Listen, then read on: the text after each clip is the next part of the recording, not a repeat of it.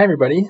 In this problem we're going to look at another labor demand example, and so in this one we're actually going to be looking at equilibrium wage and employment. So we're going to use a labor supply function and a labor demand function to find that equilibrium wage and then see about unemployment. So we'll do this, and then we'll change around the wage, put in a minimum wage, and see what happens. So to do this, we just, in the equilibrium, we know that quantity supplied is equal to quantity demanded at some wage. And so we're going to find that wage by setting these equal to each other, plugging in the formulas from above. 10 plus W equals 40 minus 4W. Consolidate the wage over on one side, equal to 30. So W equals 30 over 5, or $6. So equilibrium wage is $6, and then we can take that wage and plug it back into these formulas to calculate quantity supplied and quantity demanded for labor. So ES, supply of employment, 10 plus W, that's 10 plus 6, or 16. And demand for labor, 40 minus 4W is 40 minus 4 times 6 is 24, and that's also 16. So in equilibrium, as we should expect, quantity demanded is equal to quantity supplied, and so we have no unemployment. Everybody who wants a job has one, and all the firms who want a worker has all the workers.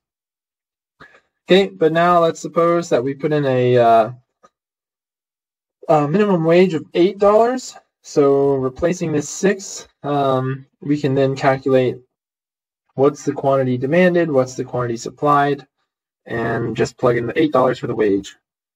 So employers will hire the quantity demanded. That's 40 minus 4 times 8. So 40 minus 32 is 8 for quantity demanded. And then people who would like to work,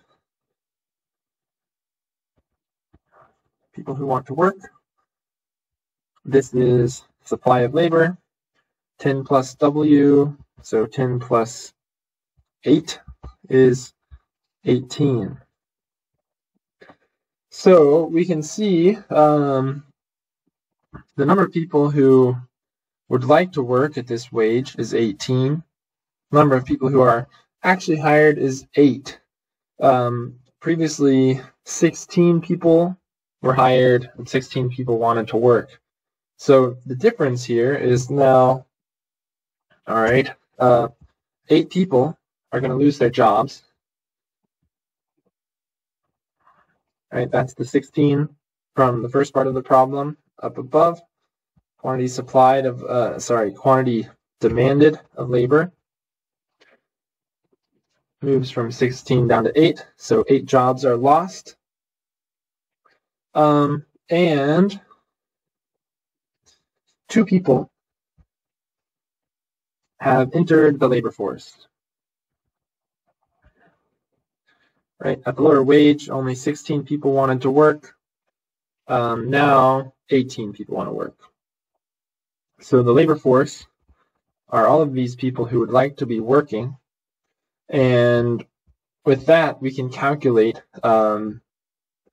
the minimum wage. Right, these people here are the people who are unemployed. Right, 8 have lost their jobs, but they would be willing to work at this price. And 2 more people also entered the labor force. So there are 10 people unemployed, or 10 people who are willing to work. Labor force is 18. So we can calculate the unemployment rate. That's equal to the number of people unemployed over the labor force. So that's 10 over 18. Calculate that, and you'll get 55.6% unemployment. Okay, so that's the approach. We just take our supply and demand formulas and plug in the appropriate wages as they either calculate the equilibrium wage or put in a separate wage and see if it has any impact on the outcomes. Okay, and then think about those people who are willing to work but aren't, and remember that the number of jobs actually comes from the quantity demanded for work, and then the supply comes from the workers. All right, that'll do it for this question. See you in the next video. Thanks.